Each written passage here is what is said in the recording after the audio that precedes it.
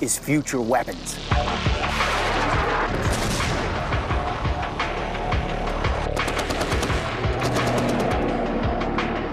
I've come to Mesa, Arizona, the place where Boeing developed the tank-killing Apache longbow gunship.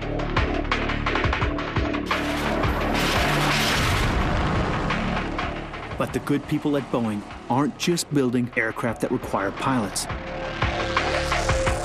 They're also building unmanned aerial vehicles, or UAVs. As leaders in aviation technology, it's no surprise that Boeing has pushed the concept one step further. This is the AH-6X, nicknamed Little Bird. It's an incredible aircraft with a proven combat record.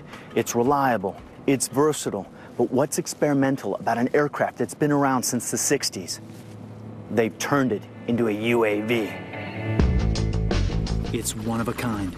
It's the only lightweight assault helicopter in the Army's inventory that has the capability to be both manned and unmanned. The Little Bird started out as a commercial aircraft, but became a legend when it was adapted for special operations. Of the dozen aircraft I've flown, this would be my favorite one to fly. Agile, strong, the doors are off, the wind's on your side. It's just a great experience. Test pilot David Guthrie has been a fan of the Little Bird from the beginning. It's been around since the Vietnam era, a favorite of all the pilots I've spoken with, Scout, Army, Special Operations. It just goes and goes and goes. If you're going to redesign a helicopter to be a UAV, this is the vehicle that can do it all. In 2004, the Little Bird took its first autonomous flight. Boeing's lead systems designer for the unmanned Little Bird is Greg Doctor. Essentially, the aircraft will fly the route that was loaded and come all the way back to a hover and hover for a bit and then land. And you can take off and land at any location as decided by the ground station.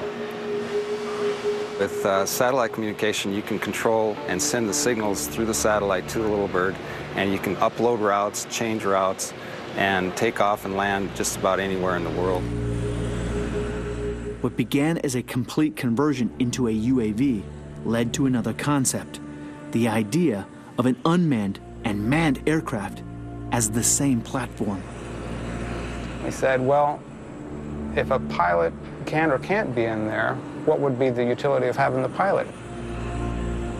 When we think about doing a tactical mission, a firefight, you want to go out on a dark, foggy night, your crew's tired, they're navigating, trying to get through the trees, the low ground. Have it in the autonomous mode, they get to the fight, disengage, and then they fight the fight.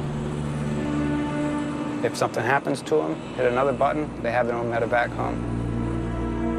With 25 years in the Army, Dale McPherson fully appreciates the capability that the Little Bird brings. You can carry men if you need to. As you well know, being a special operator, if you're wounded, you jump inside, it'll take you home. And it can also carry critical supplies. And what I mean by that is you're in a firefight. You need something as simple as M16 ammunition, but you don't have it. This thing can fly into a hot LZ without endangering a crew to dump those kind of supplies off to help the guys out on the ground. And you can also use it for sling loads, meaning externally tether a load to the bottom of that helicopter and bring it into an area also. And that's not all. The Little Bird can be equipped with a whole range of deadly rockets, guns, and missiles.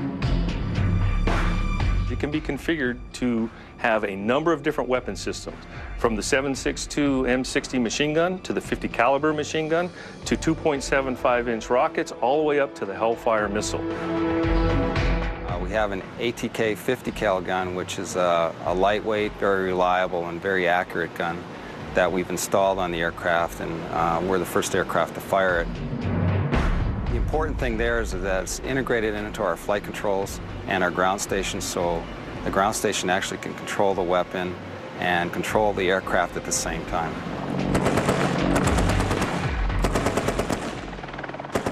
One of the coolest things about the unmanned Little Bird is you can fly it out of one of these.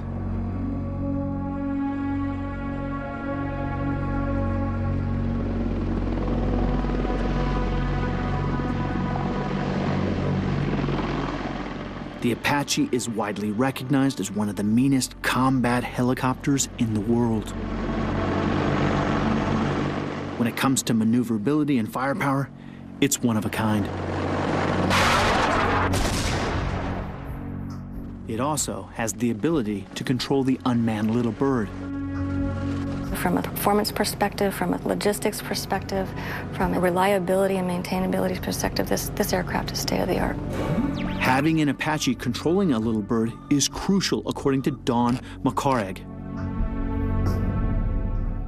The pilot can launch the aircraft, can control its waypoints, can actually take over control of the little bird sensor for acquiring targets, and we can actually launch Hellfires to those targets from a safe distance back on the Apache. It's like playing a video game. I mean, you have your screen, you have your icons, you know where you want to go, you know what you want it to do, and you execute the tasks. To show just how easy it is to control the little bird from the Apache, Boeing has created a state-of-the-art simulator, and I get to take on a mission. Okay, Matt, well, what we've got here is we're going to put you in a situation inside of our simulator. I want you to take off with your team of Apaches. You'll have 2 Apache Block 3. I want you to locate, identify, and destroy all the enemy vehicles that you find there. I'm also giving you operational control of the unmanned little bird. What I want you to do is use it to go up to reconnoiter the area before the Apache even unmasks and identify high-value targets. Those would be air defense artillery systems and command and control systems. Destroy those first before you unmask your Apache team, and you will be invulnerable to the targets that are out there. So that is my primary target. You got it. Get in the cockpit.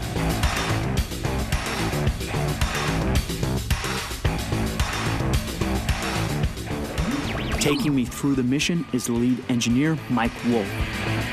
What we want to do is send the unmanned little bird to waypoint 5. Enter Whiskey 05. And if you'll see on your tactical situation display, the unmanned little bird is now flying towards waypoint 05.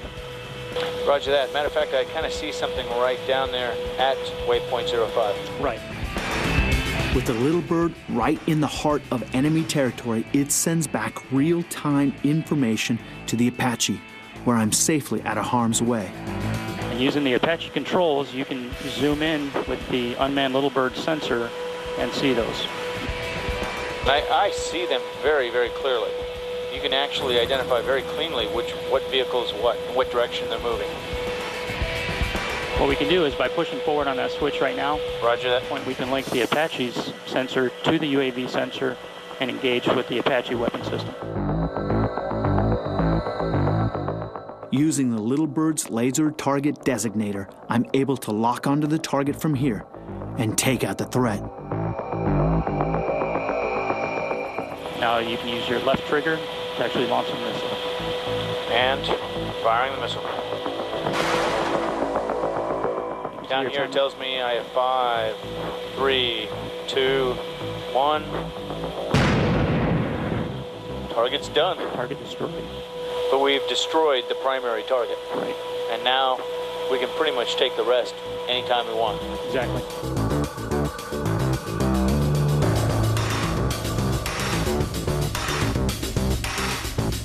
I'm using the weapon systems on the Apache to the best of my ability to handle all those threats without ever exposing myself to danger. Absolutely. And Little Bird's giving me every piece of information that I need to be able to track onto that. That's right. And if I want to see exactly what Little Bird is seeing, all I have to do is flick a switch. That's right.